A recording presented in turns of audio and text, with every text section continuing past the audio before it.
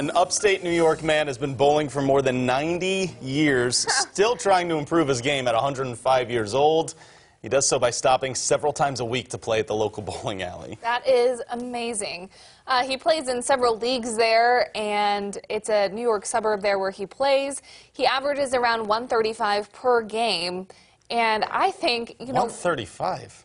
That's impressive. My average is about 3, so I'd like to know the secret to bowling, too. Shout out to Joe Murano, my grandfather, who at the age of 93 still bowls several times a week. All right, Gramps? Gramps, I bet you can take him, all right? He lives up in New Jersey, so you guys, maybe we can arrange a meetup over the holidays, right? No, not far at all. Yeah. For a second, I thought you were shouting out yourself, but I was glad to hear that wasn't the case. Couldn't do that. All credit goes to Grandpa there. Maybe we'll get around in when I see you over Christmas.